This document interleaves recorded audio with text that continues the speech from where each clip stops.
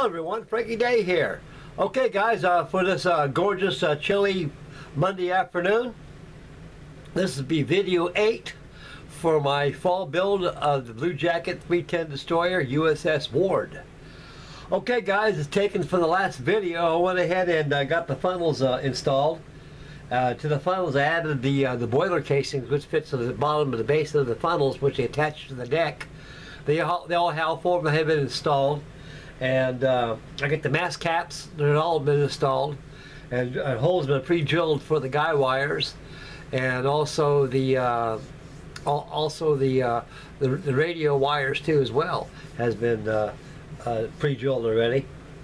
I just finished up the after deck house. We'll review that as we take a look at the model as far as I've got on her. Like I say guys, she's going together pretty quick. No matter how much I take my time on this thing, it goes together quite quick. There ain't too much to a flush deck destroyer, fellas, you know.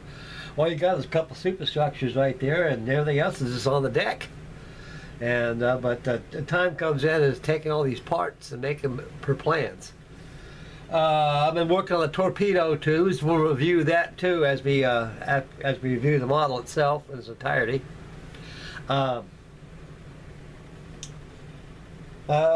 That's about as far as I got in some touch-up painting here and there. I added some ladderways. They all have been added, and did some touch-up painting here and there. And so it's pretty well touched up. I can't see no more holidays on here. No matter, I try to look around every day. I study this thing out and see what's missing, what's not missing, you know, or what part of the ship I haven't painted or something, you know. And there's always something on here. You keep looking at it for a while, you'll find something though. But I think I got pretty well caught up on this old girl.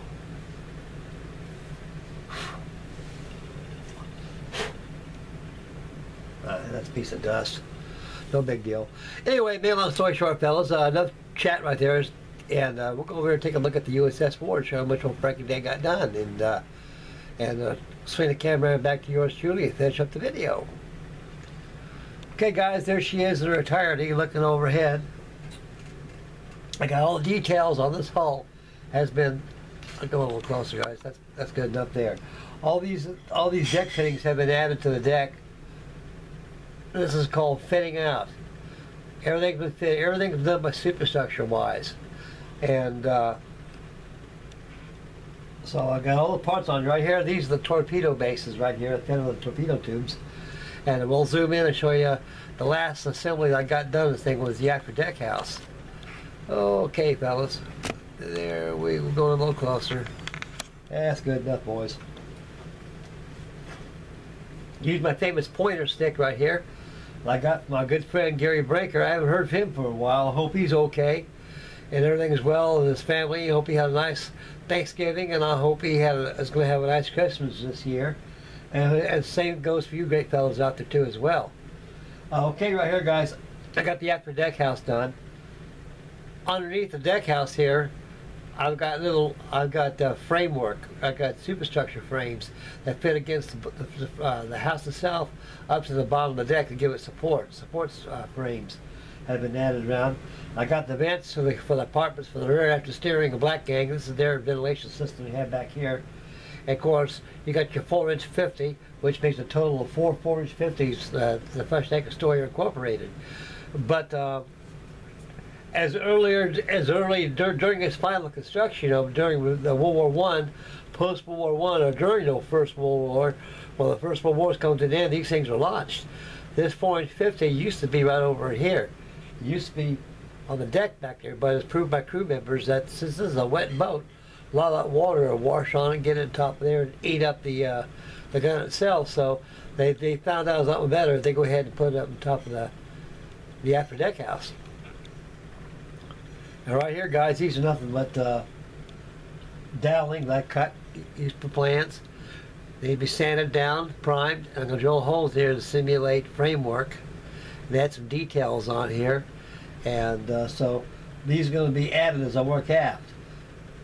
And at the stage of the funnels, you can see how I got the baffles on here, on the bottom here. They all got baffles, even on the midship galley house.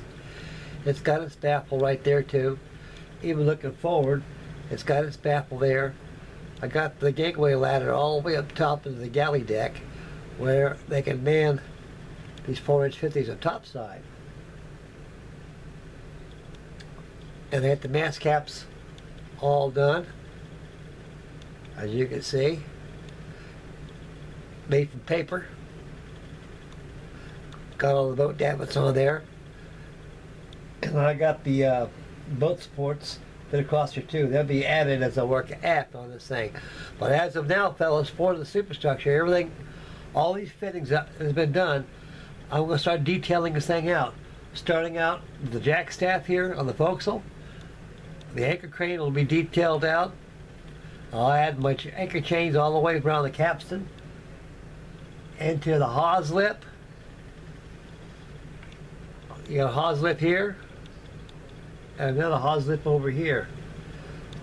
Here and there, fellas. There's your hawse lip. There's your hatch cover here. Those are the forward compartment. And your 4-inch 50, your breakwater. There's going to be a wire breakwater guard that'll come here. It'll bend over and come down the other side. That's part of the detail features. So I'll be detailing everything out forward. Then I'll start on the bridge, add the mast, all the detail parts, start rigging up the funnels, add the details, and start proceeding aft as follows. And lastly, work on the tubes. Okay, fellas, now the torpedo tubes, I've been farting around the torpedo tubes a little bit here. And I'll put the pointer away here. Right here are finished torpedo tubes. I filed and I put them against the plan, see if they're right on. They're right on. You can tell the taper on. You can see how they're tapered out. Now, these are the ones that are completed, but each one of these torpedo tubes got to be detailed out, every one of them. So that's going to be a time-consuming feature. So after I get everything done forward, I'll start working on the torpedo tubes, and I'll detail them out, and I'll go ahead and finish up the rest of the ship, and it should be done. And over here next to the torpedo tubes I farted around with, these are all dowels, cut and marked. So they all got to be shapen, filed, sanded, and ready for the detail done on it. And like I said before earlier in the video a while ago, you got these little, I just put them lame here just to give you a good idea of how the torpedoes will fit. Of course, the finished product will be like this, and you'll see how it fits like this. And so I will make these things so they elevate. I already got locating pinholes in here, as you can see, and I've got to make mark center lines inside the doweling in here that'll accommodate the pin so it can rotate. Okay, guys, that's as far as I got on the USS WARD, and so next assembly is going to be the detail work. That'll probably commence maybe this evening sometime. I'll start working on the detail forward, like I said in the video, and work aft. The time-consuming thing is going to be the torpedo tubes, but once I get them done, I can work on them like an assembly line. That's fasten up the build. And like I say, this is a very unusual ship. You know, these flush deck, four stack destroyers, but they're very effective for the war. Because fellas, that's all they had back. They had back in those days. Back in World War I, they're getting away from the Spanish-American War type pre-dreadnought designs, and so they're more or less adding better firepower, better ships in the Navy. And it's called progress. You can't stop progress. And it was very smart of them, and they had these things laying in idle for 20 years in mothballs. And they finally saw service. Most of them did see service. A lot of them are used in the reserve fleet, United States Navy reserves. They more or less farted around with these four stackers destroyers. The rest of them was regular Navy. And of course, regular Navy, and reserves are the same thing, but you had naval reserves too, as well as on capital ships too, as well as these ancient four-stacker, four-piper destroyers. So naturally, before World War II got underway, a lot of the United States Navy, the enlisted personnel, the naval reserves, they saw a lot of action on the four Pipers. And the four Pipers they used them pretty much throughout the war. Probably about the war's end, they just finally got rid of them because they had better stuff out there than what was available 20 years in the past. 20 plus years in the past, excuse me. So next video of this, it's Monday, be Wednesday. Wednesday will be video number 9 on the USS WARD. And so right now I'm going to start detailing this thing out. It's at the detail phase of construction. So detail phase takes a lot more time. So you got to make all those parts real nice and everything and make them look good. Give them ship shape. So Captain Bridge will approve. Okay guys, this is Frankie Day signing off. I'd like to thank you for tuning in, make Mama happy. And thank you very much guys for tuning in again on this video here. I'm staying on this thing for a while until I finish it up. Then I'm going to finish up the rest of my plastic kits I got going on. I got so much going on, fellas, I can't tell east from west here. So, like right now, I'm just down building these ships